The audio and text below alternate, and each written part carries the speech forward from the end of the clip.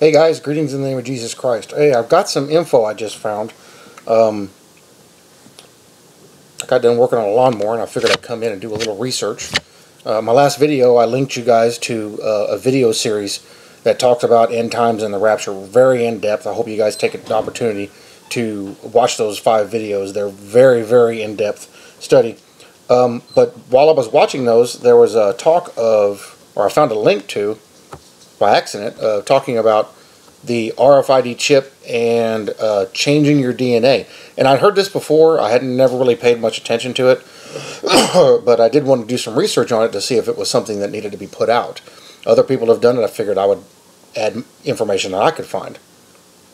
I did not find anything about changing DNA, but what I did find, and I will put a link to the page that talks about this and gives the details so you can read it in its entirety. But I'm going to hit a couple of high points that tell you on, because I've already done a video on the chip, but it reinforces things that I told you in that video, and it's pretty enlightening. So if you got a minute, listen to this. Implanting a chip can become cancerous or migrate to the heart like an embolism.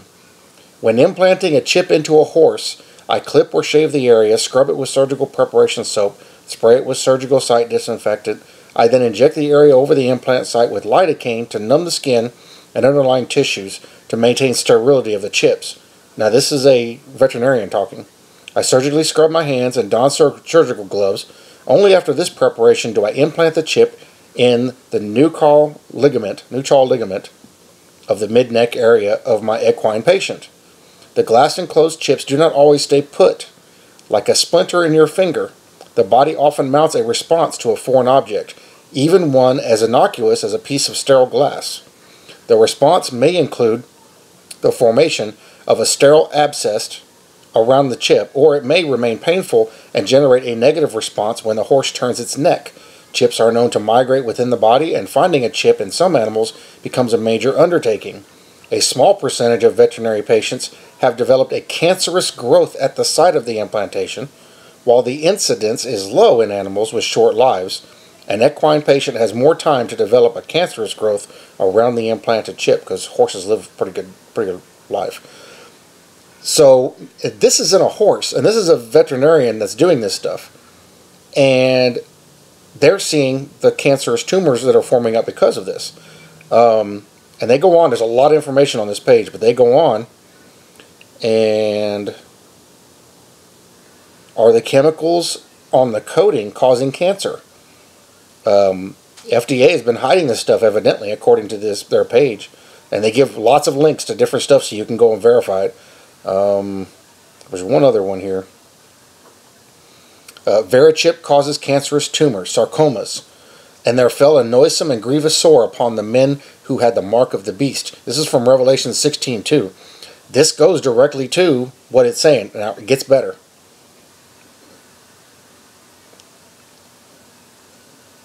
Because it didn't have a battery in it the first time, but it does now. Where is that at? I've got to work my way through this thing to find it.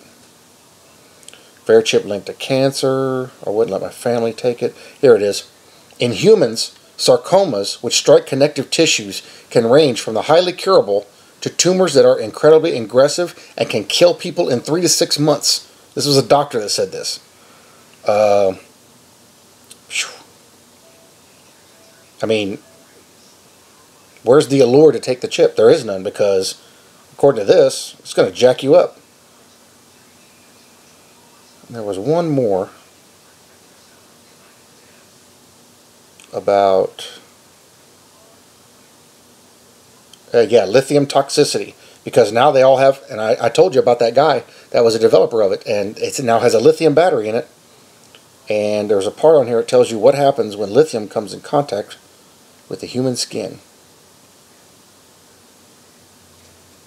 Oh, this here, the implant about the size of a grain of rice uses radio waves to transmit medical and financial account information to reader devices. There is a risk that these transmissions could be intercepted and duplicated by others, or that, as privacy advocates have warned, the devices could be used to track an individual's movements and location. I already talked about that. Most people who've read up on this know. That's the main reason why they're using it. Control mechanism. They want to get everybody under control. Internal chip, where is it at? For the lithium ions, and this is a quote, we believe we have solved the battery issue, which leaves the question of an antenna that can transmit through skin tissue, said Applied Digital Chief Scientist Keith Bolton. The devices will be powered by lithium-ion batteries, which can be charged remotely from outside the body. All the chips that people are getting now have the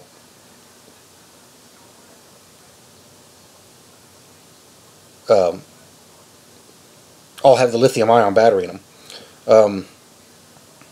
Lithium is also an extremely poisonous metal, and if it comes in contact with the human body at all, terrible sores erupt in the flesh. And there's a link that talks about that. Lithium is employed as a miniature power plant for the chip since it self-energizes through changes in the host's body temperature.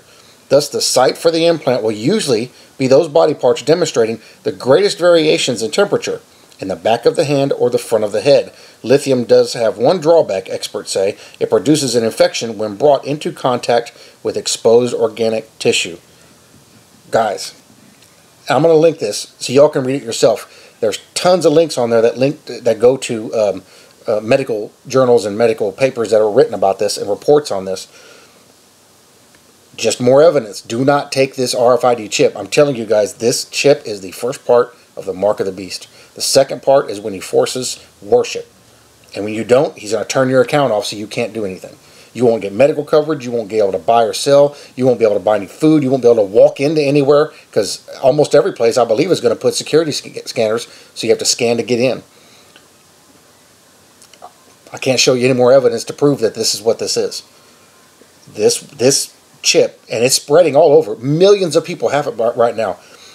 In this report, on this page, the Mexican part of the Mexican government, I forget what part they said, they all got microchipped, and they're doing it through all the government in Mexico and in many other countries.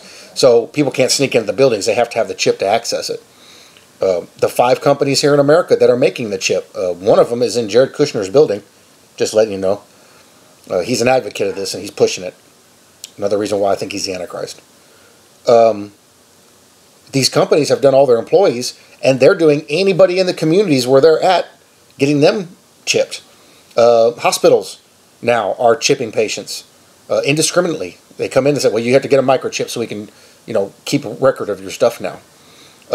Any excuses? Obamacare. Anybody that's still got Obamacare probably has a chip because they were getting ready to require chips before it was stopped and Obama was voted out of office. China is 100% digital. Almost everybody in that country has a microchip. There's billions of people with it right there. Sweden is getting microchip. They're almost done. I think Norway has started doing it. France is doing it. Every country has got this going on. Don't be deceived and don't get complacent and think, this is an isolated deal. This isn't, and a lot of people are saying this isn't going to be the mark of the beast. They're going to come up with something better down the road. Nope. This is it. Because once they start this system and transfer everything over, which is their goal by 2020, is to transfer us over to a digital system. Once they do that, cash will be worthless. Gold and silver will be worthless. You will not be able to use that to do any business. You will have to have a chip because you'll have to be in the digital system because everything will be in the digital system. Do your research. Look it up for yourself. Guys, I don't want to see anybody take this thing because once you take it, the Bible is clear. Go read it for yourself. It's in Revelations. Once you take that mark,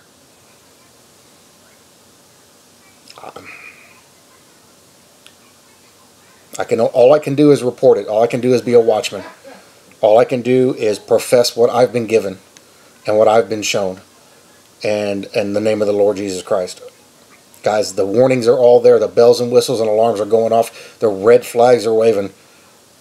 Don't take this chip. I'm telling you, a lot of people that I know that are very good Christians, they said they have no problem with this chip. There are Christians all over the country that say, oh, I don't see any problem with the chip. Well, the one problem is, if you don't get condemned for taking it, it's going to kill you. So, I don't know. There's nothing else that I can say to prove it to you. You guys got to go out, do the research like I do, and prove it to yourself. I have no doubt this is the first part of the 2-part system for the mark of the beast. Worship is going to be the second part. Don't believe me. Go look it up. Anyway, I just want to throw that in there. Check out the link if you want to read through the page. There's tons of good links and information on there to show you about this and back everything up, and get educated. And I pray you all are blessed in the name of Jesus Christ. And I hope to see you in the clouds. Our time is short. It's time to get ready. Very, very short.